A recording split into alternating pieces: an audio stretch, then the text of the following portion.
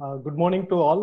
Welcome to ISSSP webinar on impact of COVID-19 on FDI regime and Japanese investment in India. ISSSP has been conducting series of webinars on the current issues. Today's seminar will focus on Japanese investment in India. I just want to give a little background on the Japanese investments in India. According to government sources, trade and investment are the two major pillar of India-Japan relation. India has been ranked as one of the most attractive investment destination in recent years. Since 2000 till June 2019, and the investment to India have been around like US dollar 30.76 billion. And Japanese FDI into India has mainly been in automobile, electric equipments, telecommunications, and in chemical sectors. During this period, number of Japanese companies in India has also increased. As of 2018, 1,441 Japanese companies registered in India. And many of the Japanese companies are present in Bangalore and Chennai. And this year onward, Japan Airlines planning to operate daily direct flight between Bangalore and Narita Airport, which actually signifies the growing bilateral relation between the two countries. We have an excellent panel here. They'll be discussing about more on Japanese investment, at the same time the present level of investment opportunity in this country. So with this, I'd like to welcome the chair and all the speakers for the webinar. Before I'm handing over the my mic to Madam Chair, I like to give a brief introduction about all the participants. Ambassador Deepa Vadwan has been a distinguished career diplomat in the Indian Foreign Service. She was the first Indian woman to be appointed as an ambassador to the Gulf of State of Qatar and later Japan. She also been ambassador to Sweden, Latvia, and Republic of Marshall Island. She is going to chair the session. It's a pleasure to invite you, ma'am, for this webinar, and I hope that we'll be able to gain some knowledge about Japanese investment in India. And special remarks, Mr. Toshida Anto-san, Minister and Deputy Chief of Mission in India, Embassy of Japan, New Delhi. Welcome you again, sir, for this webinar. The next speaker will be Mr. Saugata Bhattacharya, Chief Economist, Axis Bank, a well-known financial expert with more than 15 years of experience. Mr. Bhattacharya is often quoted on varieties of monetary policy and financial market issues. Bhattacharya was member of a Finance Minister subgroup on estimating foreign saving for the approach paper for the 12th five-year plan. Sir will be speaking on investment climate in India. And the final speaker is Dr. Shabani Roy Chowdhury, a professor in Japanese Studies at Center for East Asian Studies, School of International Studies, Jawaharlal Nehru University, New Delhi. Professor Chowdhury is an expert in Japanese investment and also visiting fellow to EISA, Japan's Ministry for Economics and Industry and Policy Research Institute, Japan Ministry of Finance. Professor Chowdhury will speak on Japanese investment in India. I kindly request Ambassador Deepa Vadwa to deliver her opening remarks and also chair the session. The audience can send their question in the chat box. So at the end of the session, we'll have a question answer session, and I'll be asking the questions. So please be very specific when addressing the speaker. So I'll stop here and I will ask Ambassador ma'am to chair this session. Thank you, ma'am. Thank you, Dr. Paneerselvam. Am I audible? Yes, ma'am. Okay.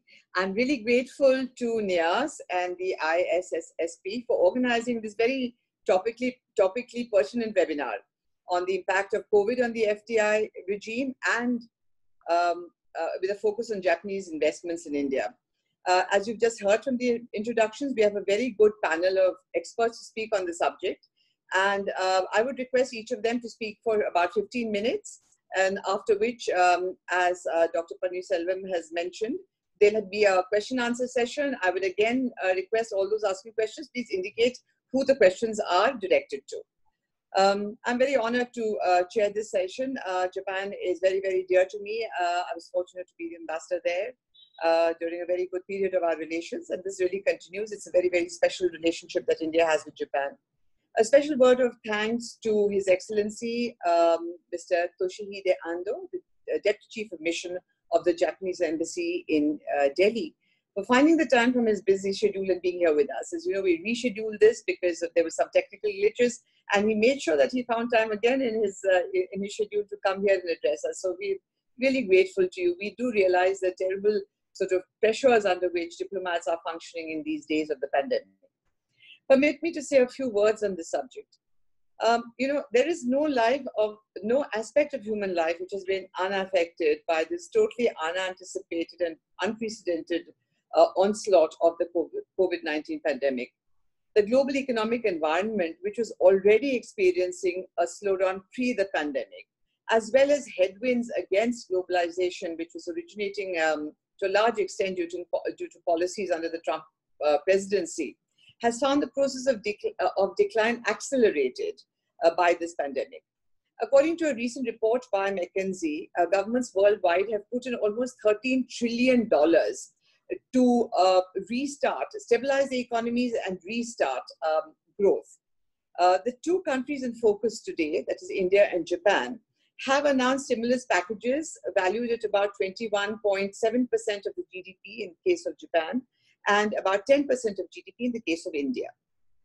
The pandemic has caused massive upheaval in the flow of FDI too, as both supply and demand have been affected by the containment measures forced on countries due to this very fast spread of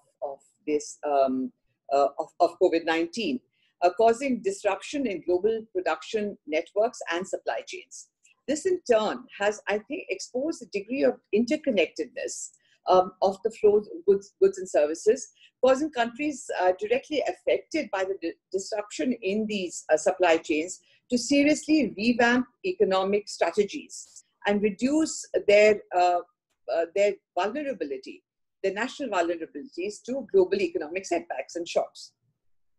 UNCTAD says that global FDI outflows will decrease by 30 to 40% in the coming year, that is 2021. As can be expected, I think developing countries will bear the brunt of this. They'll be more affected. But I think India, though a developing country, we are in a special category by ourselves, as we will hear from the speakers later. But we will see, on one hand, growing competition to attract FDI from high-income countries, especially in manufacturing, like in countries like in India, and simultaneously a rejigging of global value chains to encourage greater production at home, reshoring, as they call it. Many countries have also tightened FDI screening mechanisms to protect domestic companies, which may become easy targets for takeovers due to an erosion of market capitalization.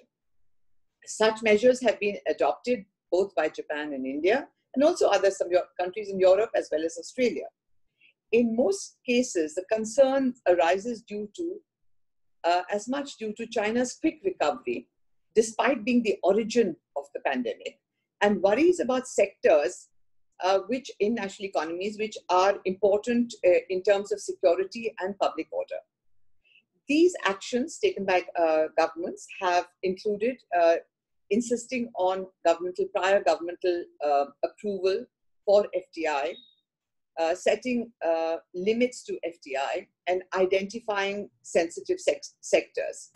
In the case of Japan, the government has called for a reshoring of companies where the dependence on a single country is high for critically important goods of high value added production, and for diversification of supply chains in the case of others who are not in this category to third countries. And in this course, I think ASEAN was mentioned more as an example.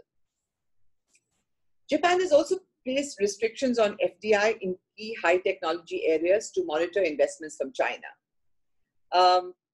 And you know what we have done, what India has done in the past few weeks. I think there's been action on many fronts. In this context, Japan announced a stimulus package of $2.2 billion for reshoring companies from China and diversifying supply chains dependent on China.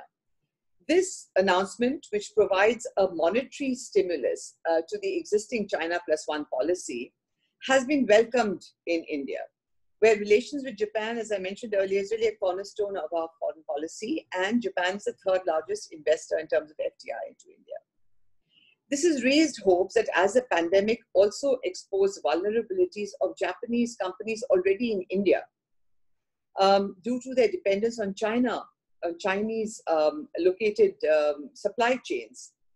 And given the pull factor, the factor of the large Indian market, there will logically be a move for such companies to relocate to India and start production in India. Of course, for that, India has to take a slew of measures to make our investment environment more friendly. This, of course, fits in well with India's own recently announced strategy of Atmanirbhar Bharat. I will stop here and let the expert array of speakers address the specifics. Before giving the floor to His Excellency Ambassador Ando for his special address, let me briefly again recap that India and Japan in the last 2 decades has established a very, very strong, not only strong, but a sustainable relationship, which is based on very wide public support, wide political support, complementarities in our economies, convergences in political and security interests. And we have a very multi-layered infrastructure, kind of a superstructure of cooperation, where we talk across the board on a large number of issues. And of this, I think the economic cooperation is a very, very important pillar. So we look forward to the special address and special remarks by Mr. Toshihide Ando. Ando-san, over to you.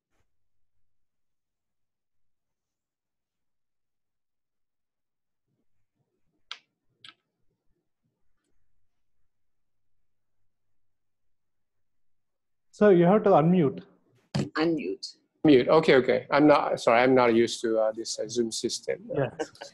So thank you, Ambassador Wadwa, for a kind introduction, and thanks for having me at this webinar on impact of COVID-19 on FDI regime and Japanese investment in India. I think this is a very timely topic, as we hear a lot of enthusiasm on the part of Indians for more Japanese investment, which we warmly welcome. And before I talk about this topic, I'd like to express sincere respect for all the medical professionals and staffs, government officials and others who are tirelessly working to respond to the COVID-19 crisis. And I understand that India is going through tough times, as other countries like Japan, but I'm confident that India will come out strong after this crisis. Let me say a few words about the Japan-India relationship. That, as Ambassador Wadwa outlined, that our relations have never been stronger. We are now special, strategic, and global partners. We share common values like rule of law and democracy. We share strategic objectives in the region. We are both committed to a free and open Indo-Pacific. We are working together to maintain a rule-based order by enhancing maritime security and connectivity. And our defense cooperation extends to 2+2 ministerial framework, which is foreign affairs and defense. And we have now joint exercises of all the three forces, Army, Navy, and Air Force. And we have a technological cooperation on defense equipment. As far as our economic relationship is concerned, it is very broad and robust, with Japan supporting Prime Minister Modi's Make in India and Skill India. And we understand that foundation of this relationship lies in the vigorous activities of the private sectors of both countries. And I think this is a topic of this discussion today. Japan has been the third largest foreign direct investor to India after Mauritius and Singapore. And the number of Japanese companies operating in India is steadily increasing from actually 812 in 2011 to 1,441 in 2018. But I think there's a common understanding maybe among many looking at India-Japan relations that this economic relation has not yet reached its true potential. We think we can do more. So how is a point. And I think there are two important points that I like to make at this point. The first is that India and Japan, I think, need to be embedded in the global value chain. This is why Japan has been consistently supporting India's participation in RCEP, RCEP. And secondly, India needs to improve its business environment. We think that India is now ranked at number 63 by the World Bank in terms of a business climate, which has been upgraded for the past years, and we acknowledge improvements we have seen in the Indian business climate. But if we look at ASEAN countries, such as Malaysia, which is number 12, Thailand, number 21, we can do much more to improve the business environment. And in this context, as I said at the beginning, we welcome India's increasing interest in more Japanese investment in the middle of COVID-19 crisis. And we think the situation in India is challenging, but Japanese companies are resolved to restart their operations and contribute to the economic development of India in the post-COVID-19 period. Indeed, some Japanese companies have already resumed their operations. And this is thanks to the support of the central and many state governments. But many others are still facing challenges, struggling to rebooting their business. And another point I'd like to make, as Ambassador Wada mentioned, that we have seen strong awareness of the need to reduce supply chain risks in Japan, in India, in everywhere, especially for strategic goods. So this is, of course, triggered by global restrictions on cross-border traffic in response to COVID-19 pandemic.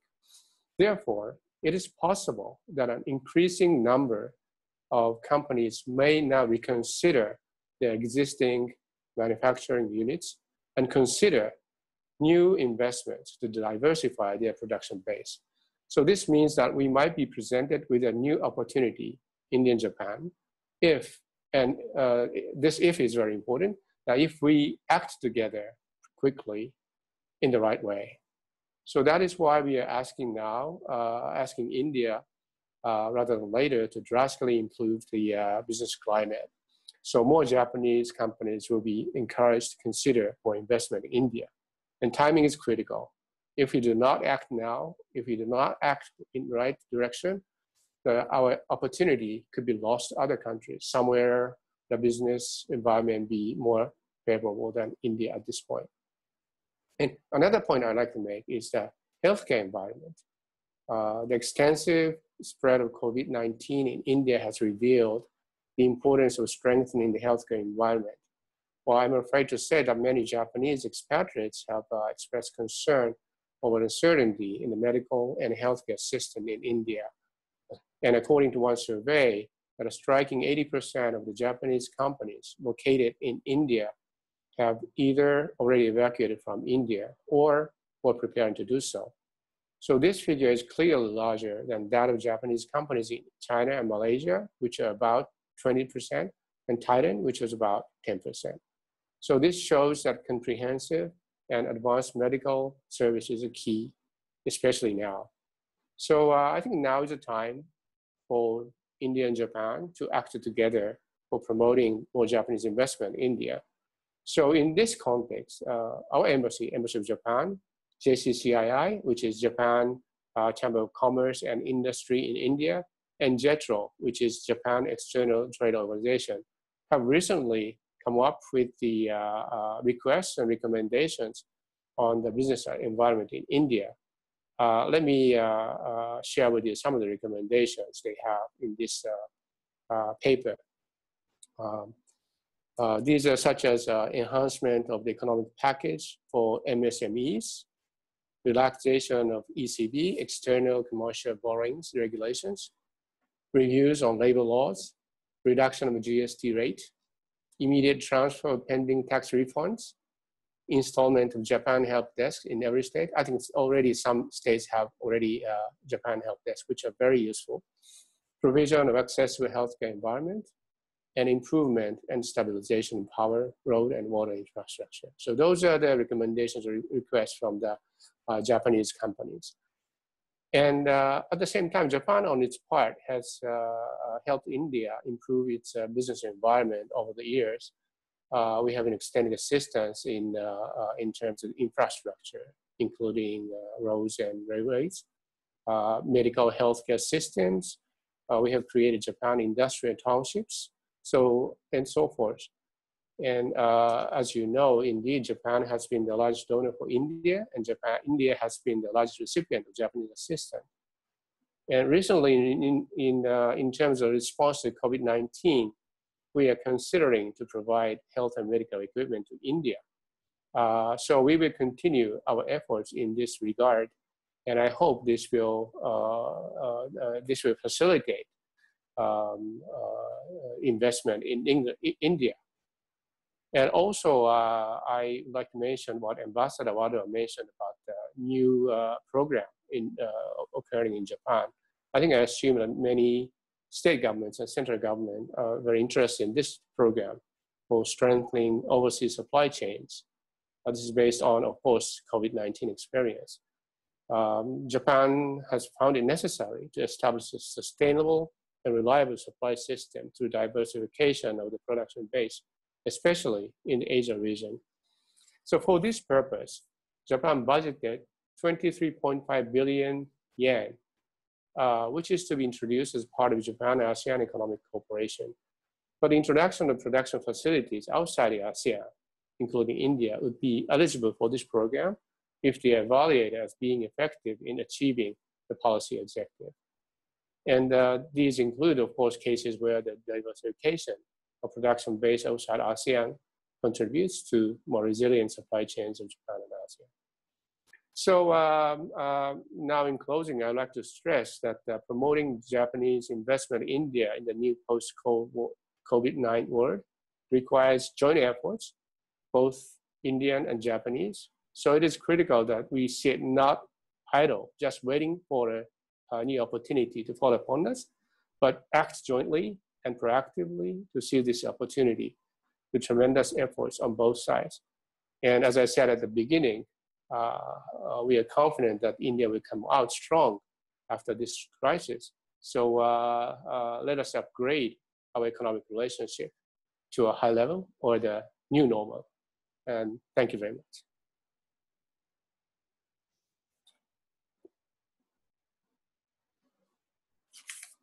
Ma'am, you have to unmute. Thank you very much, Anderson, for your special remarks, which has very realistically placed India-Japan relations in perspective. A lot of your points you make are extremely relevant. I think we have to hear, and consider these recommendations which have come from JETRO and JCCII, who work in India. I think this is really important. Also, one is aware that a very large number of the Japanese in India did leave after this pandemic broke because, of a lack of, I think, faith in the healthcare system in India. So maybe this is a sector in which we would love to have the Japanese in India and to upgrade our healthcare system, including in production, manufacture of medical devices, etc. The whole gamut. It would be important to work with Japan. It's good to also hear that the companies are restarting, people are coming back. And generally, I know that I like your approach, which is very constructive, and say that there are new opportunities. This is the moment. And I think both sides should work together to make sure that we can certainly ensure that there is greater FDI from India and, where both our policies of Atmanirbhar Bharat as well as Japan's policy to diversify supply chains, they coincide. So thank you very, very much. Really appreciate it. Our next speaker is Mr. Saugata Bhattacharya, Chief Economist of the Axis Bank. He will speak on the investment climate in India. As we know, India since 1991 has focused on liberalizing the FDI regime. This has met with some success in the last 2 decades, and FDI flows into India as per Invest India has been about $642 billion in the last 2 decades, from the beginning of the century, half of which apparently, that is about $320 billion, came in the past 5 years. So India continues to be an attractive destination for FDI. But what we have seen post the COVID-19 pandemic, which has hit India just as hard because it was already experiencing an economic slowdown, it's made us realize that there is need for a stimulus package. And, we have in some ways sort of repackaged, I think, our Make in India policy. I really look forward to what Dr. Bhattacharya has to say, particularly in terms of feelings around that. Is this Atmanirbhar policy, Atmanirbhar Bharat policy, is it protectionist? And the government has taken pains to say it is not. So we look forward to hear your views on it and how FDI into India stands. Over to you, Dr. Bhattacharya. Thank you so much. Thank you so much. I think what a privilege to be part of this discussion.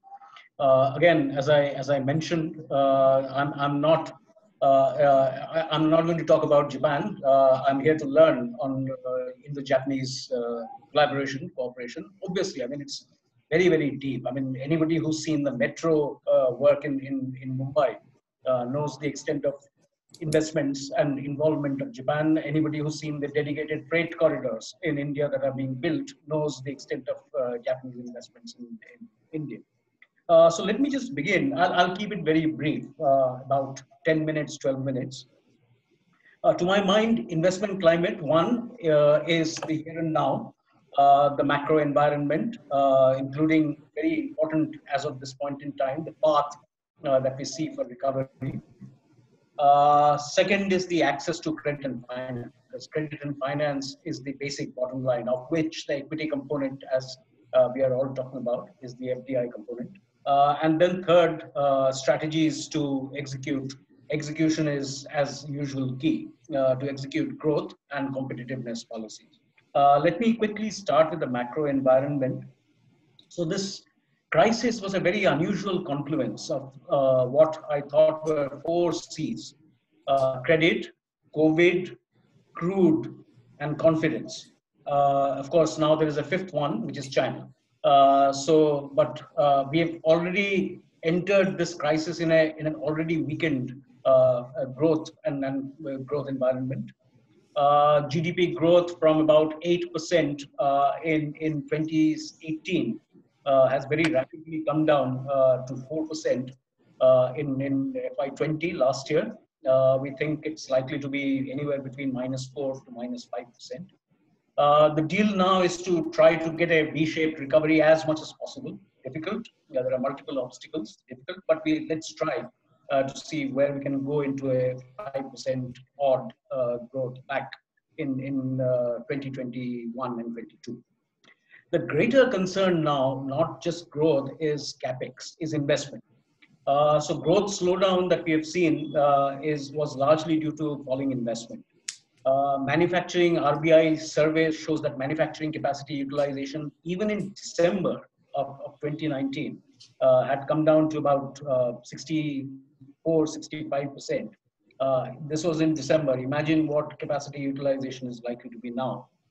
So obviously, a large part of the recovery strategy has to be investment in public infrastructure, because corporate investments are unlikely to happen in this environment, particularly with the 4th C, confidence, having been a problem. This is really unfortunate, because I mean, in as late as FY19 and probably even last year, the H1 of FY20, there were signs that corporate balance sheets, bank balance sheets, the levels of non-performing assets, non-performing loans, bad loans, stressed assets in the system had been improving. So again, unfortunately, there is likely to be a reversal in the next couple of years. We need to manage this. I'm not going to talk too much on the policy stimulus. That's already come about. I think, ma'am, your views on Atmanirbhar Bharat, I think is very right. Let's wait and watch how this evolves over a period of time. So I think, from what I understand, we are likely to see 2 components. One is to increase India's internal competitiveness. So that's one very important part.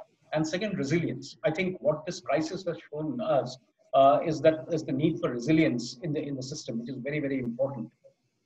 So that's 2 components of the Atmanirbhar Bharat, but that has to be overlaid on a certain overtone of, well, I mean, national champion companies, techno-nationalism, etc. That seems to be one pillar of the Atmanirbhar program.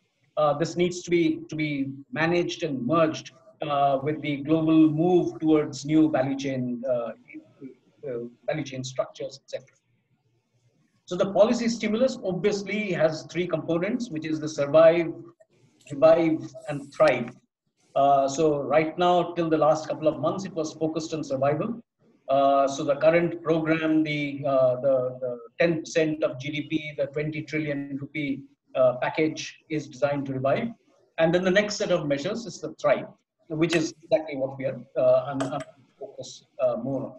So which is the execution strategy? As we all know from all the management jargon that, I mean, we might have as many strategies as we want. Unless we implement effectively, we are not going to go anywhere. We need to quickly get back into 6 to 7% growth. So we need a very, very new look at policies and strategies. So the first part is the Atmanirbhar Bharat. I've just talked about this. The point in this is we need a lot of investment to fund infra and other investments to get back to the 6-7% growth levels. Estimates are anywhere between $1.5 trillion, $1.5 trillion every year for the next 5 to 10 years of investments that we need. By the way, India's GDP is now approximately $3 trillion, might be a little lower in the next coming years.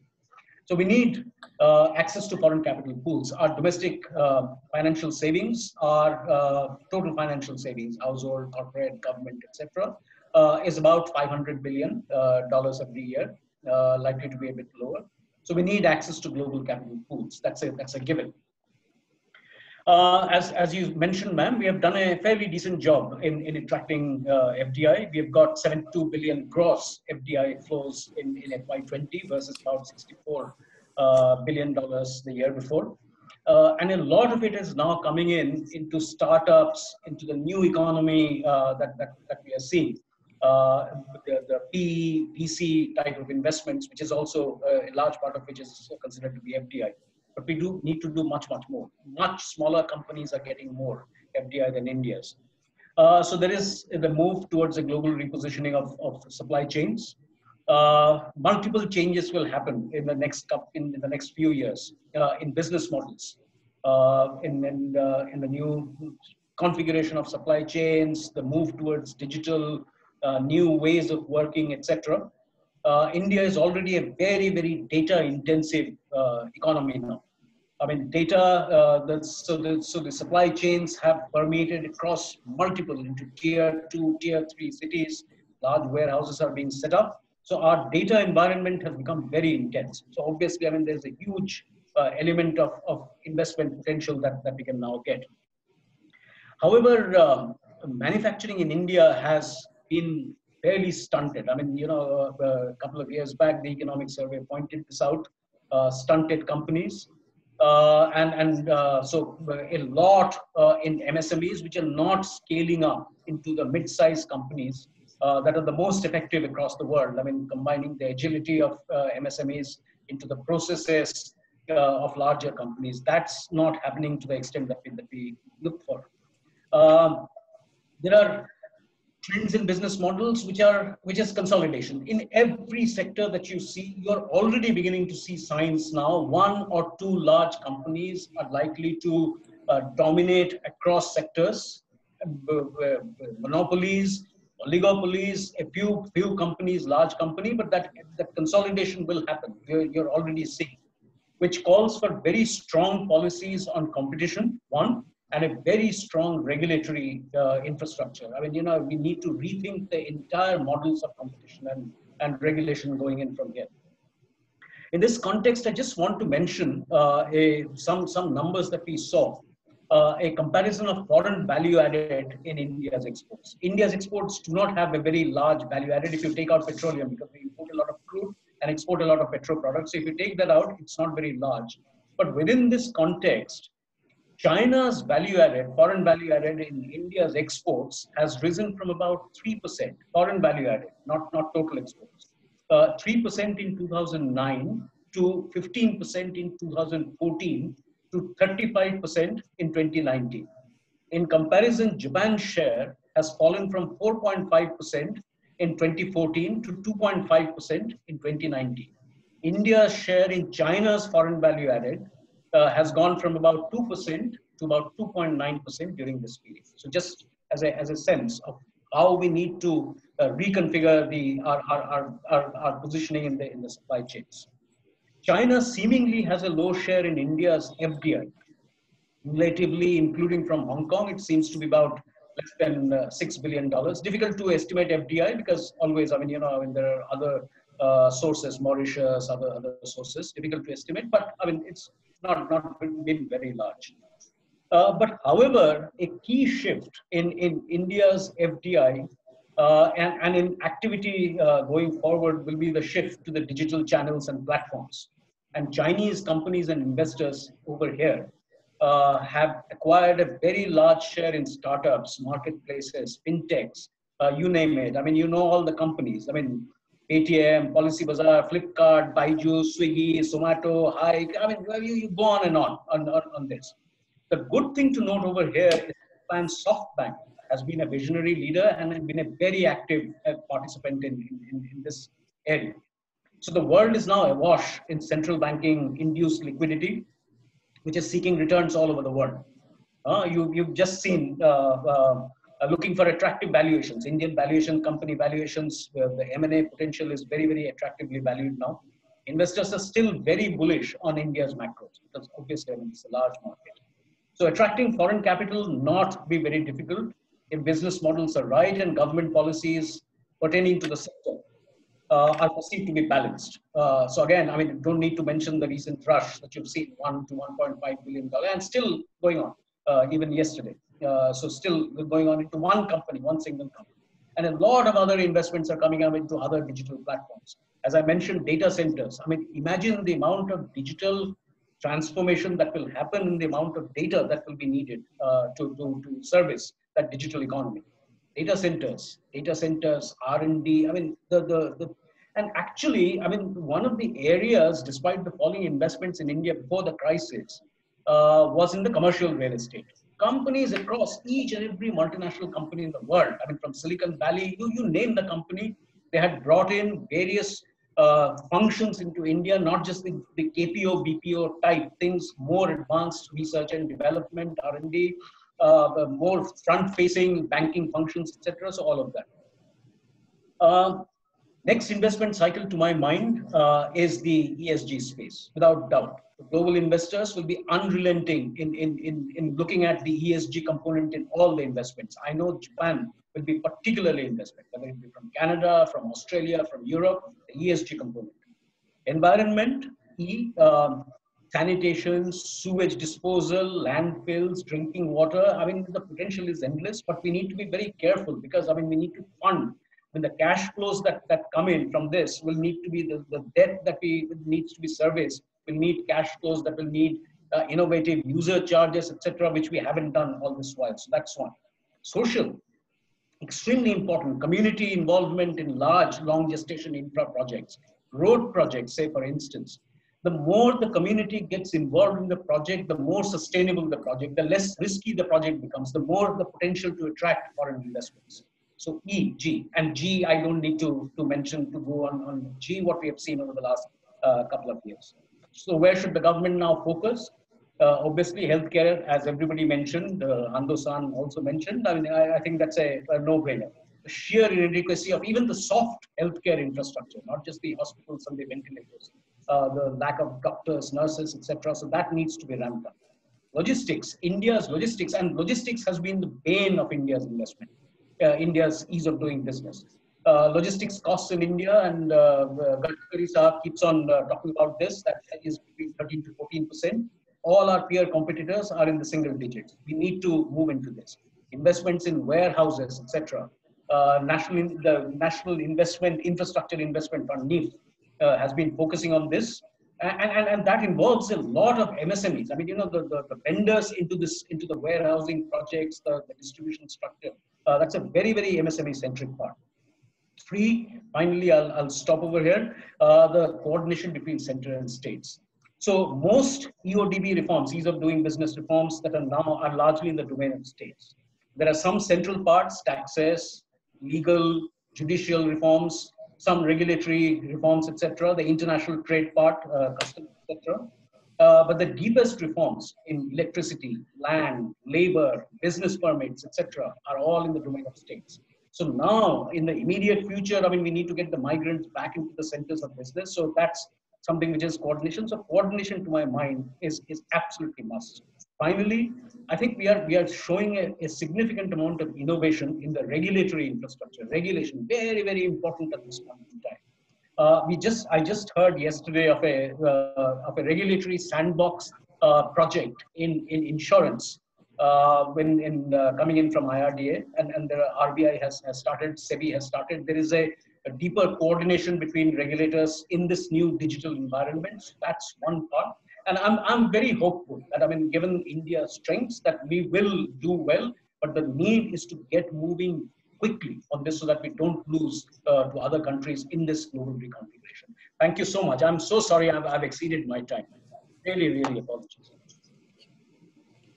Thank you, Dr. Bhattacharya. No, you haven't exceeded your time. We could keep on listening to you. This is absolutely fascinating. This overview that you gave, so informative, you know, you put so many pieces together to give a larger picture, because we read bits and pieces. But I think one thing that I did see, that there's a lot of hope that, you know, that there is a possibility, but of course we have to get our acts together. I think the sectors that you have identified, healthcare, logistics, coordination between center and states, I think these are very, very important areas we have to look at. And you really mentioned the ESG sector. This is one area where, you know, the Japanese have already been partnering us, particularly through its JICA projects. And whether it's logistics or whether it's building of infrastructure, they've been such a reliable partner. The big infrastructure corridors, we've had the DMIC, the CBIC, Chennai-Bangalore Industrial Corridor. You know, they have been a very, very great partner, but I think we've got to intensify this in a more focused way. And yes, and, you know, really focus on manufacturing, because if there is no manufacturing, how in the world are we going to be able to give jobs to the millions who actually have suffered now, and the numbers that are increasing among the unemployed in India? So there is that important, you know, focus also that we have. Thank you. It was really, really extremely interesting, and for me also extremely informative. I'm sure that's what everybody else who's hearing you will agree. So now we are on to our next speaker, is Professor Shabani Roy Chowdhury. I frankly do not know anyone as knowledgeable on the India-Japan economic relationship and as committed to realize the potential of this relationship as Professor Roy Chowdhury. You know, she, for me, in fact, you know, seeing it more from a practitioner's point of view, as ambassador there, it's been very important to also get her inputs and her understanding of not only the now, but also the history, and how we reached here and what the future can be. So we look forward to hearing from Professor Roy Chowdhury. Shabani, over to you. Thank you. I hope I'm audible. Yeah? Yeah.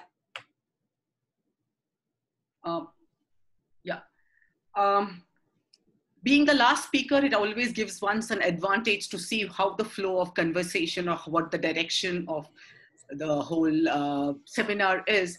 So it's interesting. I'll just give a brief about what has been our past experience between India-Japan's relations, and then move on to looking at obviously the two strong areas, leaving away the trade, because trade is a different ball game altogether and a much more complicated today, especially because we're looking at comprehensive economic partnership agreements, certain changes such that we are able to push the trade forward.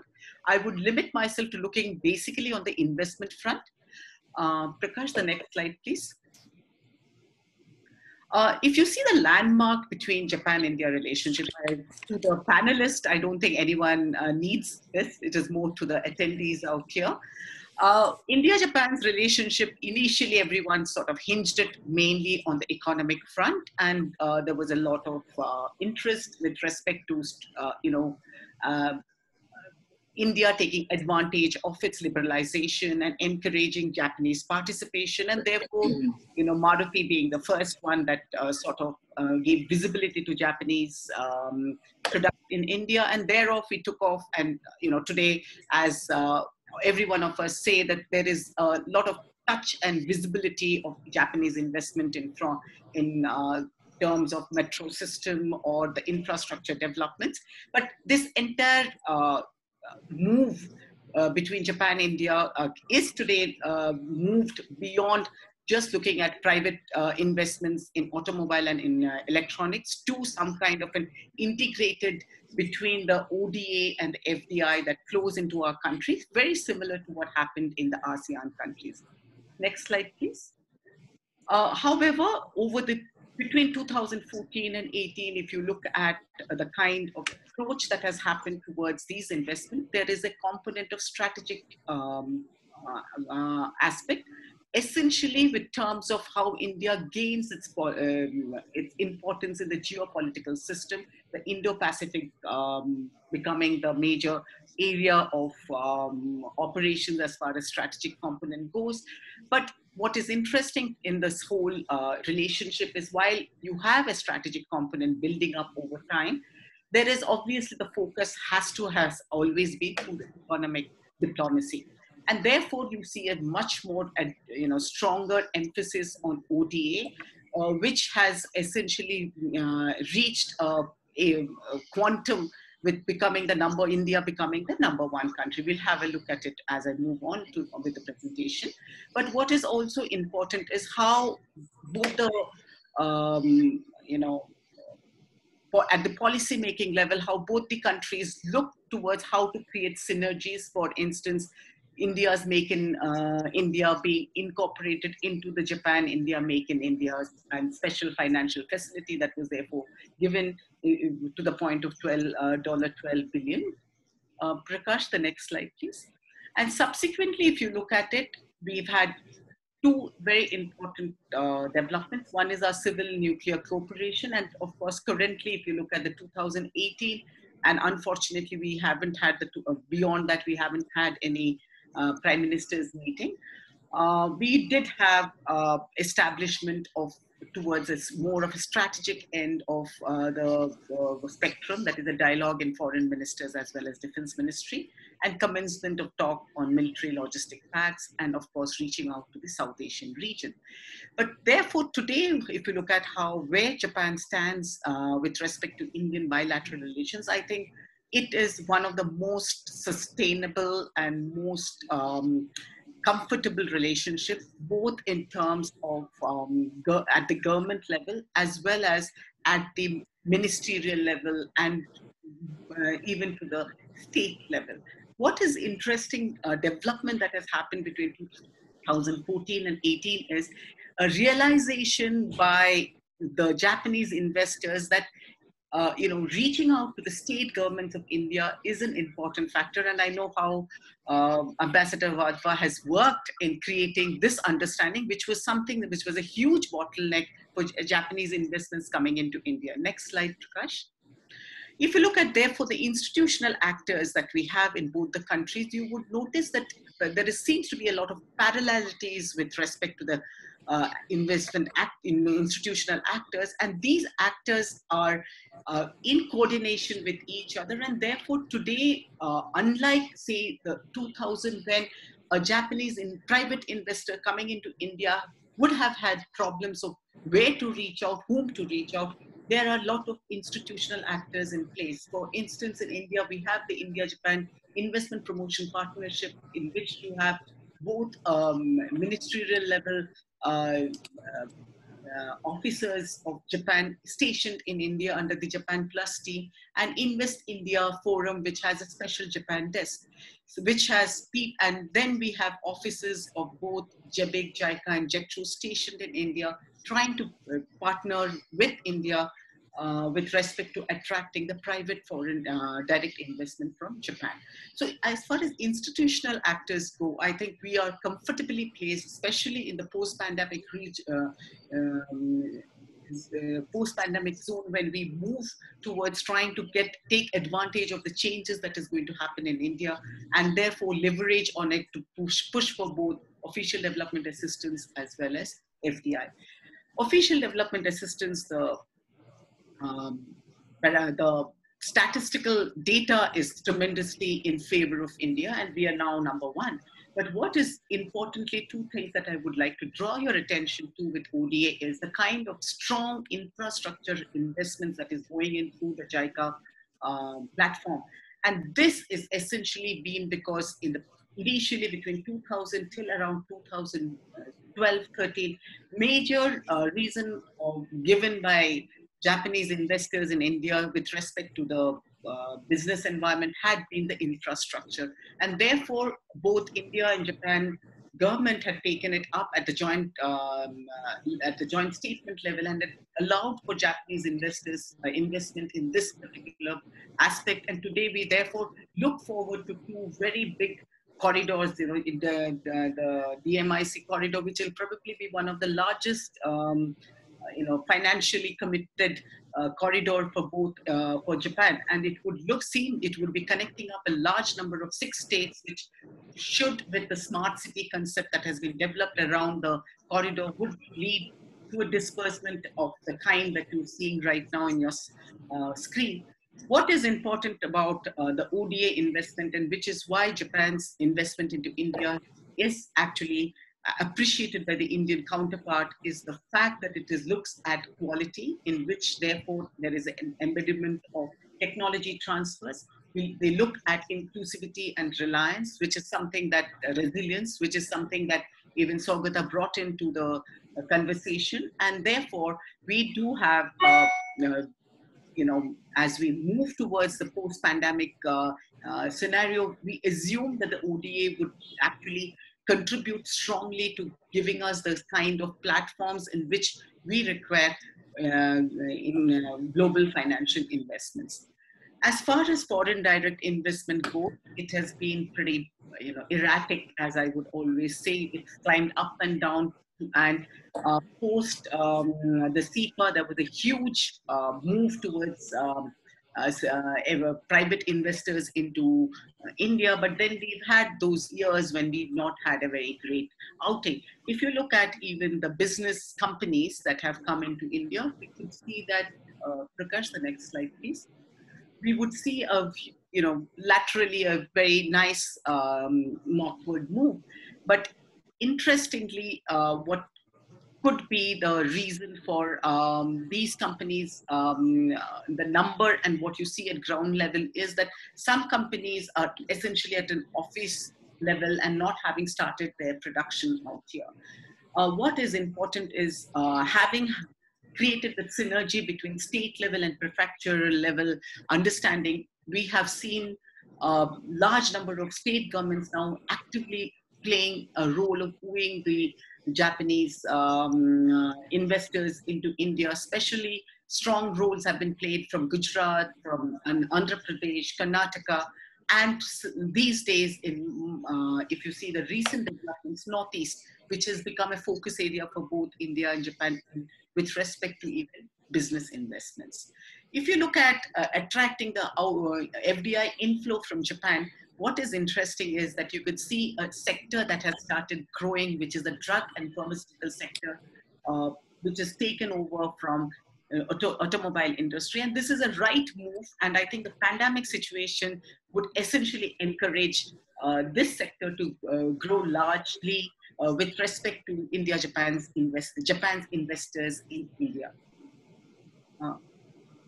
But of course, today the visibility of Japanese investment, private investment, comes on from the automobile sector. But what is important to understand is, in the automobile sector, the major two locations has been the north location, that is Gurgaon and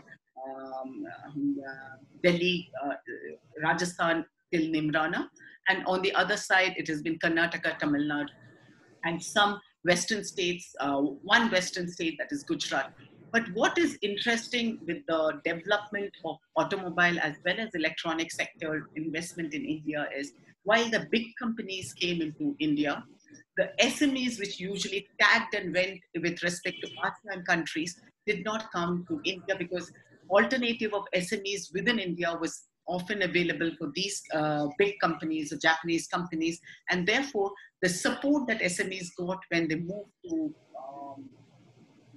ASEAN countries in the form of a tag-along process and the production network that was created did not happen in India. And that is particularly the reason why today we are looking at public-private partnership to push this SME sector of Japan to entice them to come into India, because it is these companies which are actually the heart and soul of growth of skill development which could happen in India, rather than the big companies that we see who are essentially looking at getting the components from either China or from other ASEAN countries into India, and therefore only assembling it out here and sending it across to the other rest of the world. And so therefore the SME sector, attracting SME sector could probably become the major area of concern when we move towards trying to engage Japan's investors in India in the post-pandemic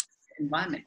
But what is also very interesting and is a good sign is the sectoral investment that has moved beyond the electronic and automobile industry. And that is, it is not only in consumerables, pharmaceutical, telecoms, food processing, and renewables, a mix of sectoral investments, some which are going to be strongly into the knowledge-based sector, and some which are going to be in the traditional sector, gives Japan's diversity in the FDI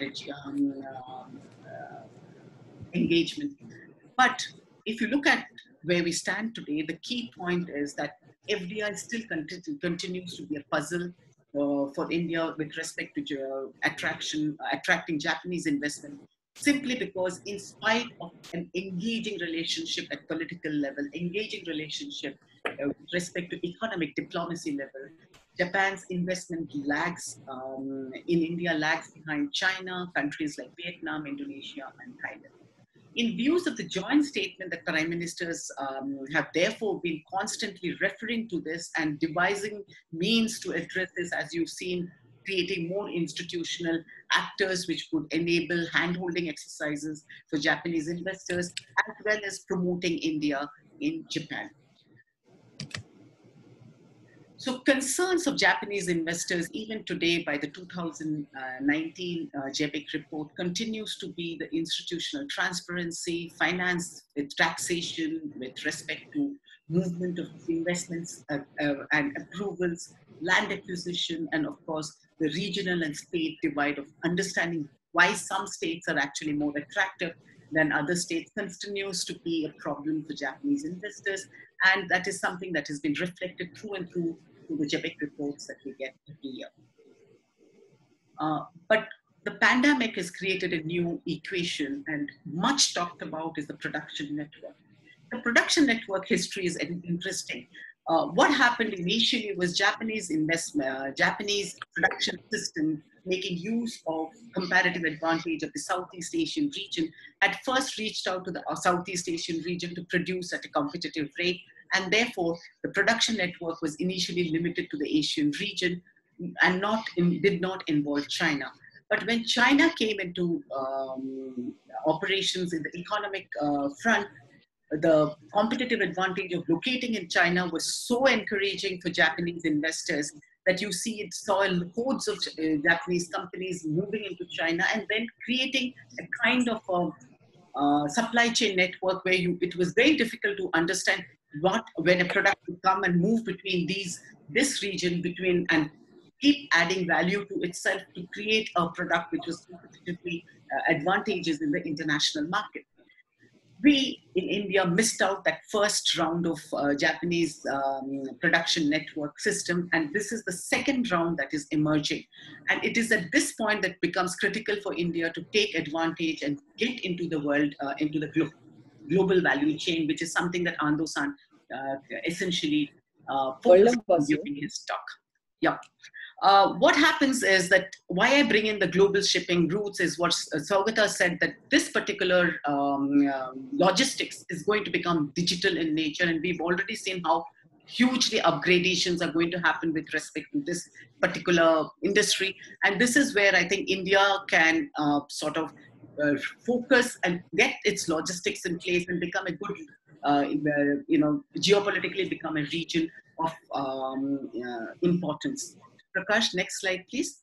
I will not get into this. This has a strategic component, but we would require this, when we look at what kind of investments that India could be probably attracting from Japan. Next slide, please. given what has already been discussed, that both the countries have come up with packages to attract Japan to move away production from China, and India trying to woo Japanese investment into India. Prakash, the next slide. In the bilateral levels, obviously, Modi has called for vocal to local and the self-reliant program, in which you immediately saw two particular states coming up strongly. One was Gujarat and other was Uttar Pradesh, which made overtures to causing its business hubs and writing to various prefectural and Japanese governments to invite states and offering them anything from land to subsidies and stretching out to attract these two. And with respect to policy making, I would like to make two case in points. Prakash, the next slide.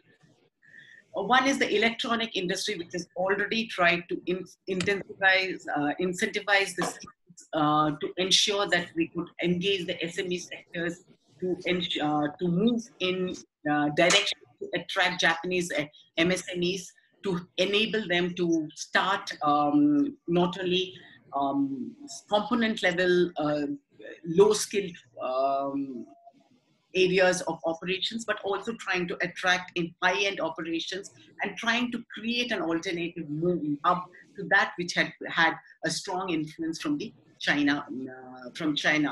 The other area which has been sort of brought out by the Indian government is FDI under automatic route being increased to 74% in defense industry. This particular sector has a strong strategic component added to it, which we call as the Indo-Pacific region, and keeping it as a free and fair, open Pacific region. And probably this is one sector in which, since it's going to be a relatively new sector of operations between India and Japan, and since it has got a strong government-to-government relationship, it requires a government-to-government understanding. Probably this is one sector where we would have certain strong growth. As conclusions, I can say that what we've already said, that we have to have, if we want to create India as an alternative hub, it has to be strongly today directed by the nations, as private investors are still shaky about coming to India. Indian central state government, as you've seen, are now actually trying to attract and would be more accommodative with regulations and probably relaxations of rules, which would therefore create opportunities for Japanese investors. What I think becomes critical at this point is to identify and target the Japanese business houses from Indian business houses and try to create synergy at ground level, given that at the official level, we have things in place with respect to institutional actors as well as government-to-government relationship being in a very sustainable, strong mode of friendship. I think it is ground level business houses that needs to start acting on the policy framework that is already in place. Thank you so much for your attention. Thank you so much, Shabani. As expected, really, this is, understanding, I think, for anybody of, the whole gamut of the relationship from when it took off and to where we are now and what more needs to be done. A couple of things that you said of, particular, I think, importance is the coincidence of economic interests and the strategic aspect of our relationship, particularly both of us being kind of leaders in this concept, in this construct of the Indo-Pacific construct. So I think that's really a very important point. The other thing is the importance of state governments, which you mentioned. I think state governments are aware of it. And, since the equivalent to states in Japan are prefectures and Japanese industry is very dispersed all over Japan, it is important for our state governments to go and look at the opportunities there. I had, as you had mentioned, I promoted partnerships between states and prefectures because I found that gave a certain momentum to the relationship. And I'm completely with you that I think the time is now where we really identify sectors, we identify Japanese business houses and corresponding Indian companies, and we also improve the environment to make it easier for SMEs to come into India. So there's a lot of work that needs to be done on our side, but I think equally on the Japanese side also, that we will be looking to them to give a little more of a push to Japanese companies to come to India. So thanks so much, Shavani. Now I think we will ask Dr. Paneerselvam that he could take some questions from the speakers. I'm looking at the time. I think we have maybe 20, 25 minutes, a few questions, and then we can sum up. Thank you so much. Thank you, ma'am, and thank you all speakers making a relevant assessment on India-Japan investment. I got some couple of questions through emails from professors abroad. It is open to the panelists, they can choose. The first question is they've been arguing India-Japan relationship. We've been talking more about strategy and cooperating about naval cooperation. So is that they think that they use the Indo-Pacific platform to enhance or advance our economic cooperation. So I just want your reflection on that. And the second question, which often been asked, is that given problem with India's problem, a perennial problem with infrastructure and other issues. So how Japan is finding India as a very attractive place, and what makes Japan more, what makes India more attractive to Japanese investment? So these are the questions which I got it through from the email. And if this is open to any panel, so I'll read some questions which has been answered in this chat session, because Professor Shabni Roy just finished her presentation. So I'll give 2 minutes for the audience to prep for the questions.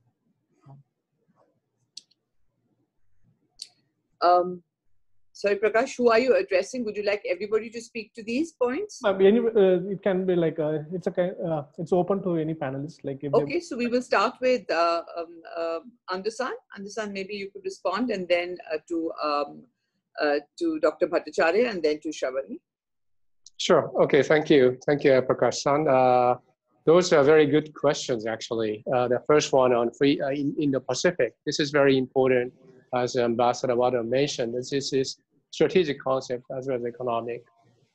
I think we need to have a free and open in the Pacific. When we say that, one thing is that we need to have a maritime security so that we can have a trade of goods and services through the Indian Ocean and Pacific Ocean. So that is something we need to maintain with between India and Japan. And also in terms of economy, I mentioned connectivity in my previous remarks, that connectivity is one of the keywords for binding us together, connecting with the roads or railways, ports, airports, and so forth. So within India itself, we need more infrastructure, and Japan has been cooperating with this. But also in other countries, like neighboring countries, India, where we need more infrastructure so that we can have better connectivity. I need to raise the development in Northeast. Northeast in India is very important strategically, economically. So Japan and India have been working on infrastructure projects. But as the Shabani-san mentioned, that the important point for connectivity is quality infrastructure. That is something we need. Infrastructure should be open, not closed. It should be free and not free for money, but open, and also economic viability. And we need to talk about the recipient of the economic benefits. So we need some sort of quality infrastructure, which we have been promoting with India. So I think, in the Pacific idea can be strengthened bilaterally and with other countries in the region in terms of strategic sense as well as in economic sense. And the second question about India's attractiveness as investment. Of course, India has a huge potential. From the Japanese eyes, India is a big country, and lots of people, lots of new developments coming, very booming country. And that is what we see India potential in a younger population. If you look at Japanese population, we are aging, population shrinking. But India, we have a hope. We see a hope in India. So lots of Japanese companies are very interested in investing in India, as you know. But there are some challenges, as I mentioned, as other speakers mentioned, about regulation, state and central government, or tax system, and so forth. But these are the issues that we can overcome. And as I said at the beginning, this is a very moment, this is an opportunity that has fallen upon us. I mean, after COVID-19, that we can have more Japanese companies attracted to India. So that's what I want to talk about for those two questions. Thank you. Thank you. Thank you very much, Anderson. I think you brought in a few more ideas really into this issue of maritime security, the issue of connectivity, which we talk also in the context of the Indo-Pacific. Could I ask, please, Mr. Bhattacharya, for your views, please, for your comments? So I'm not going to address the potential for Japanese investments directly, but just a couple of points. I think India has built up a fair bit of expertise in some manufacturing and industrial sectors. Things like specialty chemicals, engineering. I mean, we make some of the most advanced pumps in the world now. Pharma, of course. So I think we need to play on these on the strengths that we've got, and there are some encouraging signs. I mean, you know, the news yesterday that the railways is looking for privatization of railway services, etc. So I think that's one point in this. In the electricity sector, I think it's definitely a problem. The power sector. Despite all the Udaya schemes, all the other previous initiatives to improve the efficiency of the power sector, not too much has happened. But there is some scope for encouragement. The focus on renewables now, I think, is a very, very important one. I think we are moving away from a coal-based system into cleaner forms of energy, etc. So that's one part. The second part, which is the key weakness of the power segment, which is the DISCOMs, which is the collection side. And now there are significant initiatives now to start investments into things like smart metering, etc., smart meters, which is likely to increase collections and reduce the losses. And that eventually, hopefully, will enable state governments to try to reduce the disparity between residential and commercial rates. India's industrial and commercial electricity tariffs are some of the highest in the world. That needs to come down. So I think some of these initiatives, I think, are good beginnings, but I mean, there are so many other vectors in which you can start improving things. Thank you. Thank you so much. Yes, I do think that, you know, there are this. I think this the private sector, encouragement of private sector in the railways will be opportunities for Japan also. I mean, it has opened up, I think, a new avenue for cooperation. And you know, we're talking about renewals. I recall when I was there, and there was SoftBank. You mentioned SoftBank also, and Mr. Masayoshi Son, being so upbeat about renewals and solar power in India. He was saying, "I'll put 20 billion into India." You know, so there is existing interest, and I think we have to build on that. Shabani, could I just have your comments too, please? In the context of what Prakash has asked. Yeah, perfect.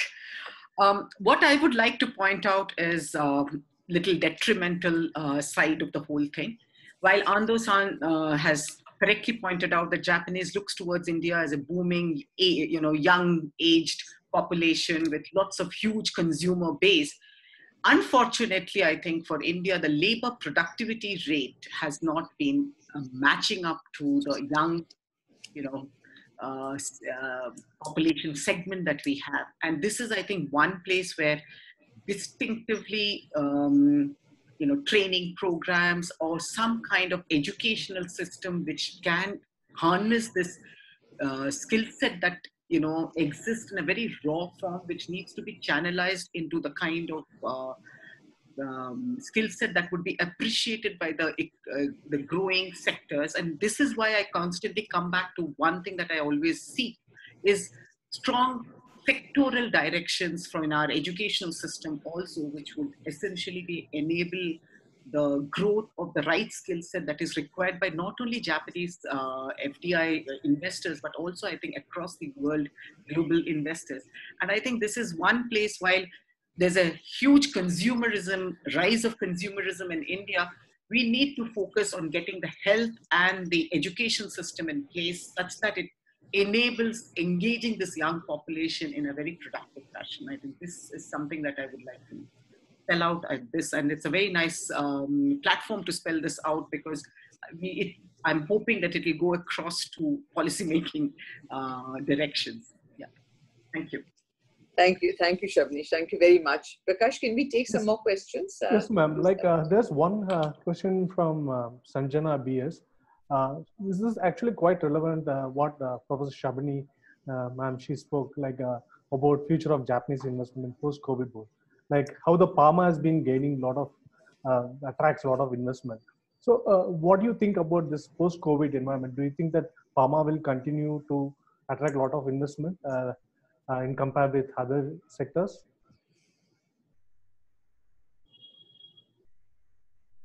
Shabani, I think is addressed.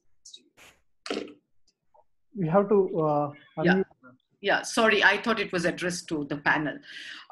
See, one thing is there that the Ranbaxy Daiichi's voting has not been very great, and that is one thing that has actually created a huge image barrier for Indian pharma sector.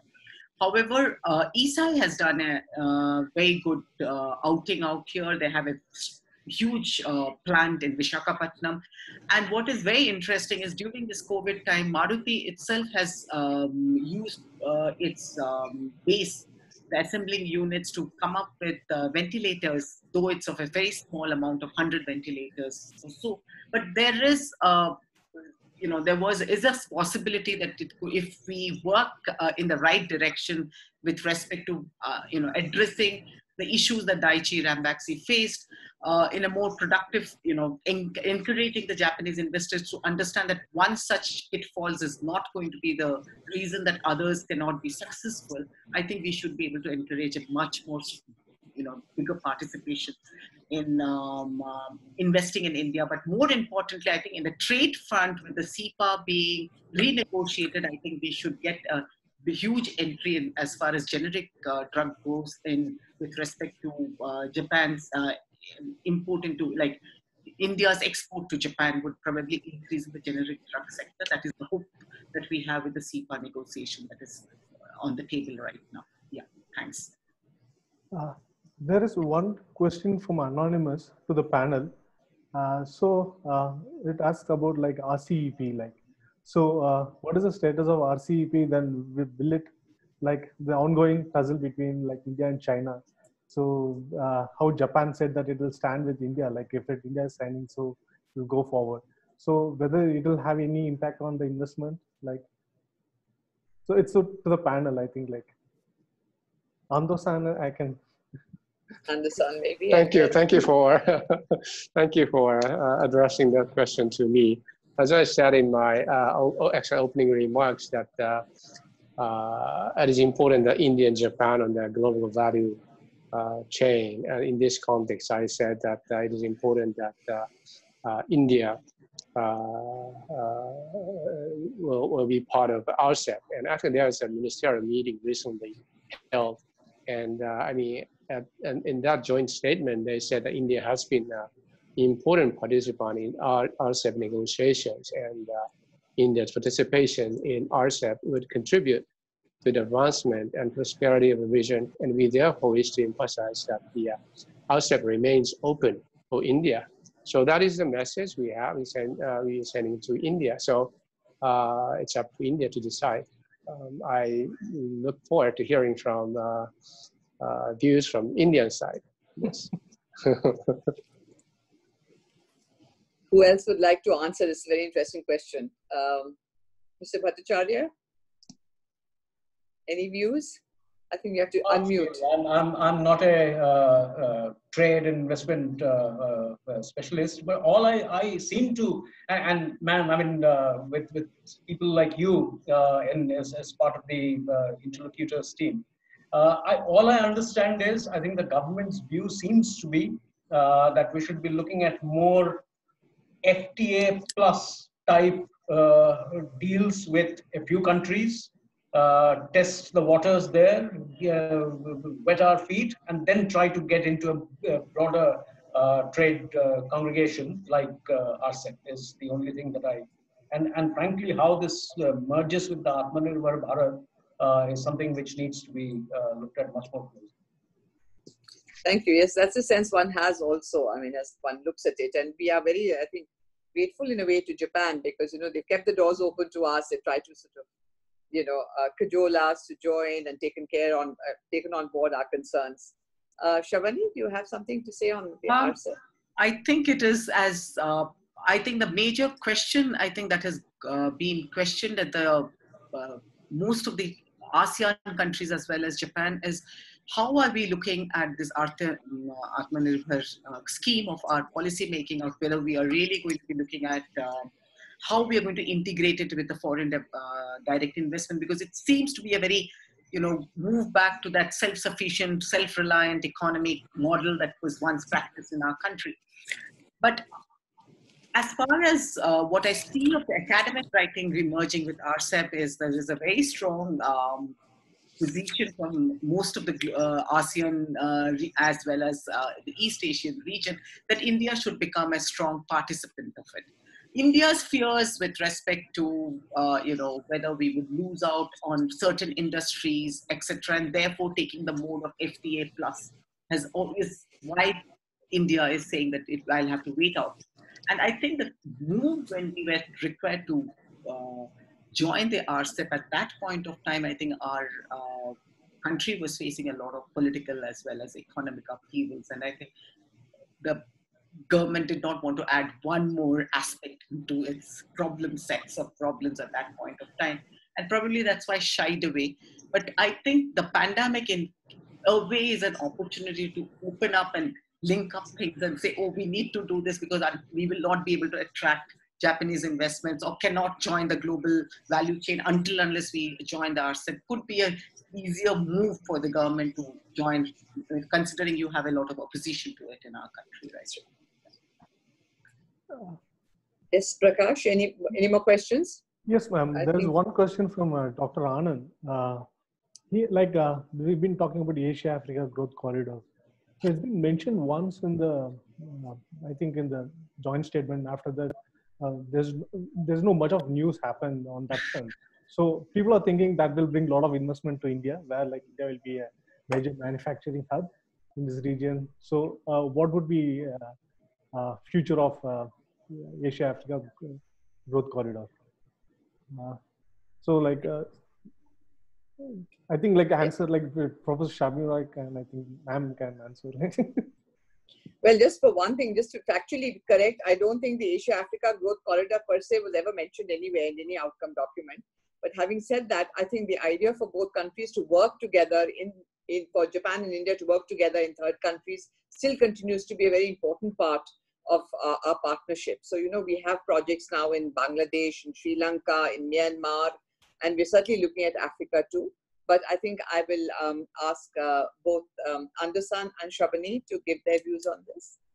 Andersan? Yes, thank you, Ambassador Wadu. I think you said what I wanted to say already. So not much to add. But you know, I mean, she's quite right in saying that we have lots of projects, Bangladesh, Sri Lanka, and Kenya as well in Africa. Kenya, yes. So So we are expanding these projects in Asia and Africa, and I think we are now working on free and open Indo-Pacific concept. So I think in this context, we are working together a lot of projects in Asia and Africa. So that's what I have to say. Thanks. Thanks. Shabani, anything you'd like to add? No, other than the fact that I think comparative advantage that one can see between Japan, India, and working in Africa, I think the comparative advantage options are very high. And as Kenya investment shows to us, but the problem out there is essentially there's a lot of Chinese investments also in most of the African countries. And I think how our investment can sort of be provider of something more than what the Chinese investment is is going to be the way that we would have to move forward in Africa, I think. And therefore, I really appreciate the fact of the ODA statement these days, which is called as quality infrastructure and quality technology.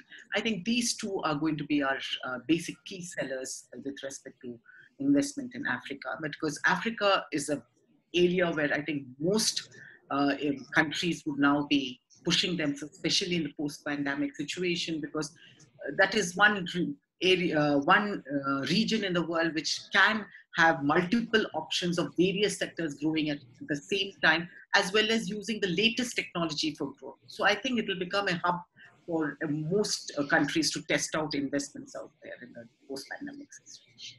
Thank you. Yeah, I think the idea always was that, combined India and Japan could give an alternate model in Africa, where yet the Chinese are there, they do dominate, but there's also been a pushback as far as they're concerned. So I think there are a lot of opportunities, and we've said that our industry should lead this, but a little more of, I think, focus on both governments to give direction to our industries would help in this area. That's the feeling that one gets. Prakash, any more questions? We have, perhaps we're almost at the end of it. One more question, I think. I think we're almost there. Like, I think 28, now 12:28. I think like it's nice to wind up. Like, I'll request you to give your views and concluding remarks. Okay. So thank you very much. I mean, it just leaves me to thank all the panelists. I mean, for me, it's been extremely interesting, and I'm sure everybody else who's been part of this webinar has also gone, will take away from this completely sort of, in a way, a realistic perspective of Japan-India relations, but also the huge potential. It's the P word we use all the time about India-Japan. And I keep wondering when from P we'll move to R, that's to realization. And also about the general investment climate in India. I think we should look beyond this positively. We have a lot of intrinsic strengths. So again, with those few words, I'll thank all the panelists, and over to you, Prakash. Thank you for managing this very well. Thank you, ma'am, and thank you all the speakers and panelists as well. And it's great pleasure that to having you all in this webinar. And I know we canceled this before because of the technical reason, and I really thought it will not able to happen because of your busy schedule. And special thanks to Madam Deepa Vadwa for conducting this seminar, and special thanks to Ando-san as well. I know that he's quite busy. Like, he's responded, I've been troubling for past 1.5 weeks, about fixing the time and schedule.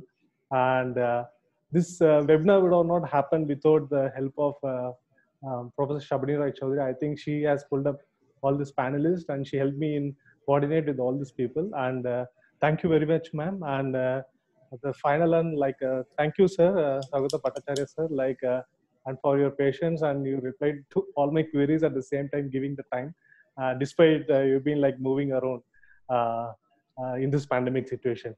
So this video is available in the YouTube, and I will also share this video link with you as well. So thank you very much for having you all. And I hope when this pandemic situation is over, I will like to invite you to our campus at NIAS, and like to have a more discussion on India-Japan investment opportunity. Thank you very much, and